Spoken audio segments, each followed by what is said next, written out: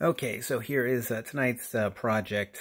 I wanted to do something about soundproofing the walls to the master bathroom. And so, since the walls are already up, I decided that the method I was going to do would be to cut out little pieces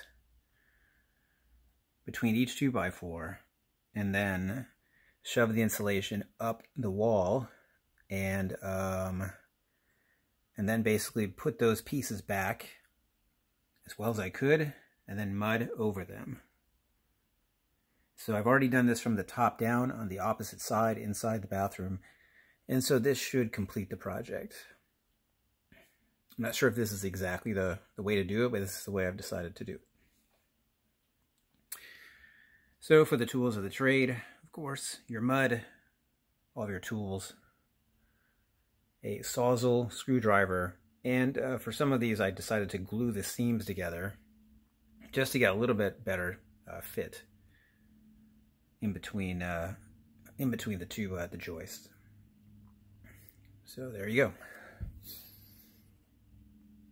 And of course, don't forget your rock wool from Home Depot.